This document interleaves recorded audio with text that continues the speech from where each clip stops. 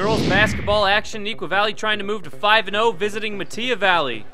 First quarter, Wildcats up 3-2. Allison Hedrick swings it cross court to Megan Duty, who drains a 3, 6-2 Neuqua.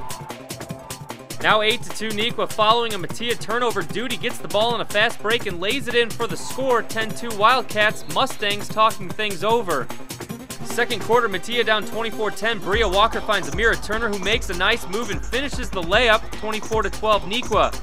Next possession off the Wildcat miss. Jasmine Cohen launches it down court for Walker, who gets the layup and the foul.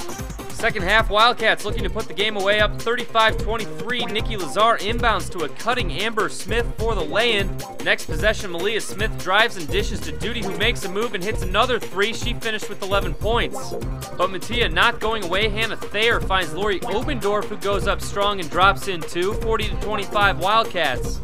But in the end, too much Neuqua. Lauren DeVikas with the steal and the nice scoop pass to Smith, who takes care of the rest.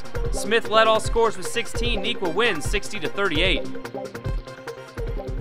I think we played really well. We really started to pick it up at halftime because we went in the locker room and they just gave us this really big pep talk, and so it kind of gave us the energy to get going again. The style of play that Coach Williams really demands, up tempo, and try to force turnovers and just get points generated off our defense. So that seemed like that worked for us this evening.